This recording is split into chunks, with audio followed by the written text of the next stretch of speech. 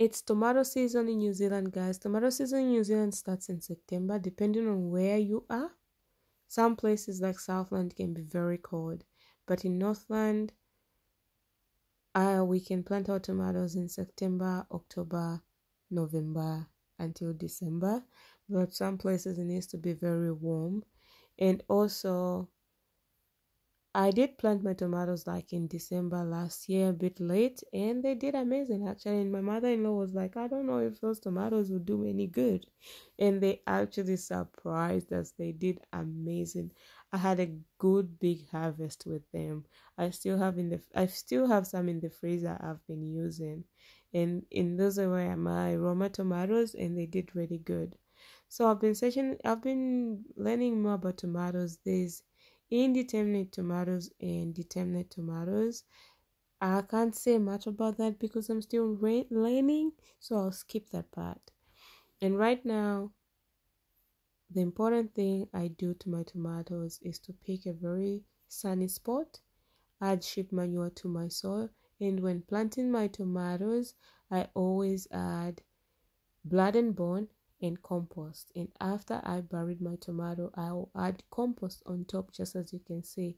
I only add compost to my where I am planting the plants because I don't want to use too much compost when we are trying to grow food on a budget. I am growing food on a budget, so I have to be careful how much I'm using. And before I forget, guys, today I learned that tomatoes are supposed to be planted very deep.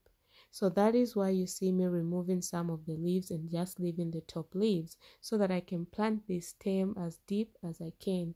They say it gives strong roots and also better yield. So we'll see. And the other thing, other than planting my tomatoes on a sunny spot and putting sheep manure, blood and bone, and compost, I also use seaweed fertilizer. But sheep manure and seaweed fertilizer, they are very high in nitrogen. So since I'm planting about 8 different types of tomatoes this year, and that's my first time planting a lot of tomatoes, I'm going to use proper tomato fertilizer that is high in phosphorus. And the other guy I watched the other day, he said use something that is high in phosphorus and also later on buy a tomato fertilizer that is high in potassium, I think. But guy, we don't get money to buy all these things now, so we are going to stay on our budget. For me, I'm just going to I don't want to use too much sheep manure and seaweed because they do give me too much leaves, if I'm being honest. And since I'm planting a lot of tomatoes, 8 different types of tomatoes. I have about 30 plants, but I'll give some away. That is why I want to just use a proper tomato fertilizer later on. At this stage, they do need something high in nitrogen, so sheep manure and seaweed fertilizer, they're actually perfect. They will make them grow and produce more healthy leaves, which I need, but I will need a fertilizer that will help me to promote more flowers and more fruit. And that's where the tomato fertilizer comes in. And I'll keep you updated on that part too. Guys, just do what works for you. I have planted my tomato to using only sheep manure and seaweed, and they've done amazing. But I have had a lot of leaves on them, but that's not a problem. You can trim them. And here I'm showing you these tags, guys. They are amazing. I got them on Shein, and there are about 120 of them. Super amazing. This year I've decided to mark everything that I'm planting because it's important.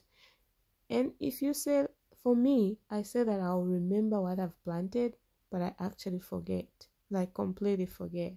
And since I have about 30 plants of tomatoes, I need to make sure I know where I'm planting everything, and I have to tag them. And these tags are super good.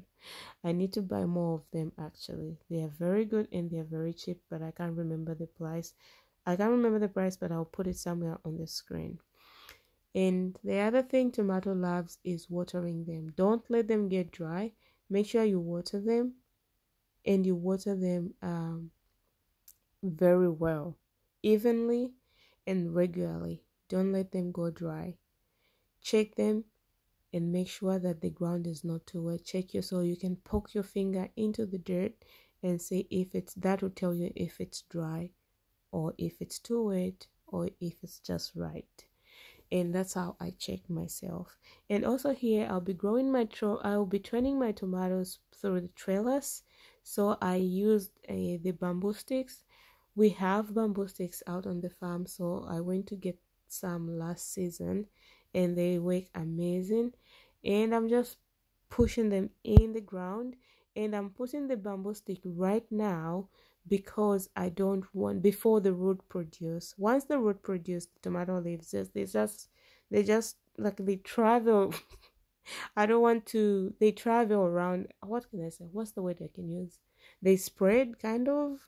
And when I let them spread, then grow bigger, then put the stick in, I don't want to damage the roots. So it's better to put your bamboo stick or the stick or whatever trailers you're using just the same day you plant them, or maybe next day. This is how they look right now.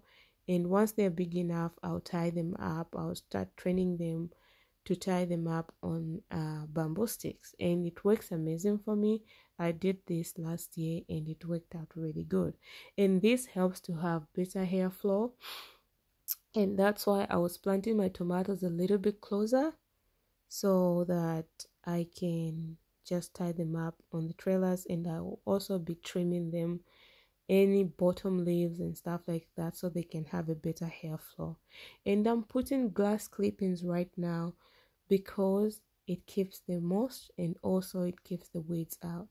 You can use mulch, but I always use glass clippings, and I also use dry leaves. They work amazing for me. But with glass clippings, you have to be careful that you don't bring weed in your garden. That's the only thing you have to be careful with. Otherwise, I will encourage you to use dry leaves or buy mulch from the store, and that works out really good.